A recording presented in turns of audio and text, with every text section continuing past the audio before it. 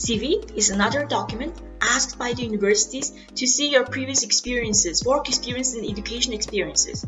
So your CV, of course, should include your full name, contact information, your email, and also it should include, of course, your education experiences, current one and the past one.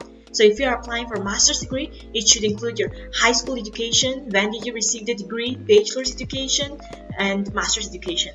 And also it should include your work experiences since the time you start working, whether it's full-time or part-time, and also your volunteer experiences and interests, and maybe the languages you speak.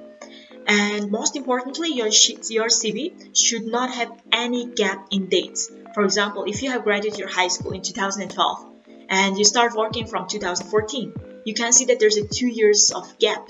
You should not have this 2 years of gap. You should explain to the university what did you do in this 2 years of gap.